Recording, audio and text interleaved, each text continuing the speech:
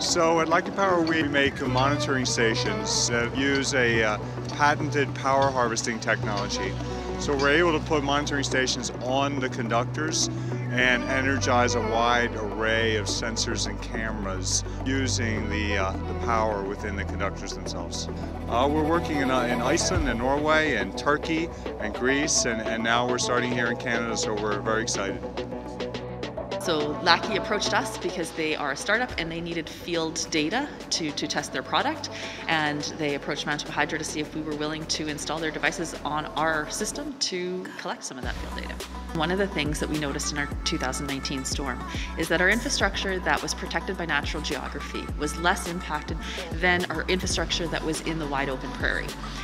So when Lackey approached us, we thought, finally, we have a mechanism to be able to measure the difference in weather that the wide open prairie exposes our infrastructure to, and we can compare that to the weather that the infrastructure that is protected by natural geography. What is that weather? How can we measure it? And then can we design for it so that we build a more resilient system in the future?